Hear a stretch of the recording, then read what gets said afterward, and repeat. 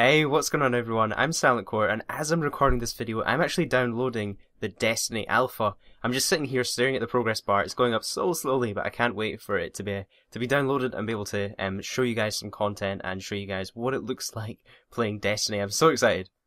If you guys weren't already aware, there's an alpha running until this weekend only, so it's going to be stopping on June the 15th. And this is actually separate from the beta. The beta will be running on the 17th of July on PlayStation, and I believe 4 days later for Xbox.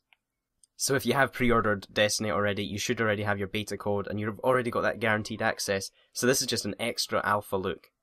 Now if you guys would like to get an alpha code, there are a few ways you can go about doing it. I believe PlayStation will actually be randomly selecting a very select few people who have a PlayStation Plus, and they'll be giving them access to the alpha, and you should get an email as well as a message, an on-screen message in your PlayStation.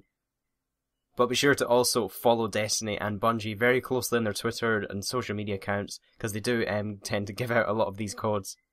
Now one thing I would like you guys to input is, what class do you think I should use in Destiny? Should I go to the Titan, the Warlock, or the Hunter? Let me know in the comments. The one that has the most comments I will actually use when I'm playing Destiny. So I also wanted to let you all know of how I'm even able to play the Destiny Alpha, since it's not available on Xbox.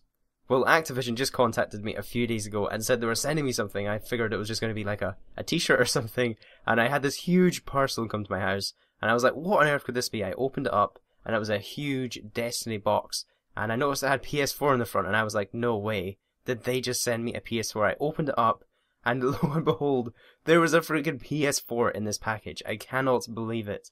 So I just want to say a huge thanks to Activision for sending me this, because otherwise I wouldn't have been able to play the Destiny beta and make videos of it. So hopefully I will be able to do you guys proud, make a ton of Destiny Alpha videos, and bring you as much information as I can really about this game. So I'll probably show you some footage on screen on what the PlayStation 4 looks like. It's actually a lot smaller than the Xbox One. I like the look of it a lot better than the Xbox One. And I swear, the most confusing part about it is just turning it on and off. I actually had to Google how to turn it on for the first time. Yeah, there's not even like an on and off button. You kind of just sort of press this certain bit of this sort of seam and it turns it on or off. Really weird. I don't know why they did that. One thing I really do like about the PlayStation 4 is just the fact that the controller sort of lights up.